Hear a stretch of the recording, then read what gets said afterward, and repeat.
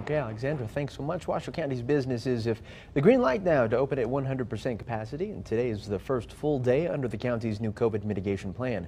As Paul Nelson shows us, that's welcome news for restaurants. Washoe County is shaking up its COVID restrictions, allowing businesses to open at full capacity.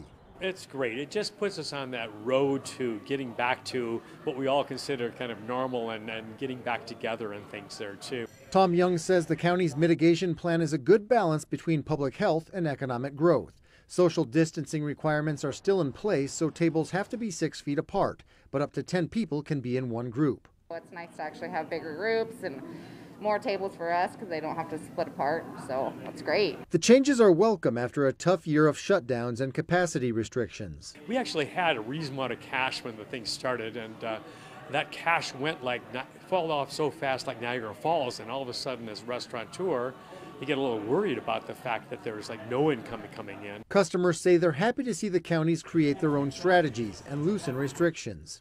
And I think we've done a great job as a state. Our governor did a great job in terms of putting together a plan, and it's time to open up. The COVID positive rating would go down. Yes, relax them a little bit, and it does keep business owners good when you get 100% capacity. Great Basin has about 100 employees. That's not as many as before the pandemic, but Young says it's getting close and more hires are on the way. Food servers and bartenders and brewers have all been very, very busy lately, and as we get back into this normal procedure. Covering the story, Paul Nelson, 2 News. And this plan will stay in place until June 1st. That's when all restrictions will be lifted throughout the state, except for masks. Officials say that gives everyone a chance to get vaccinated beforehand.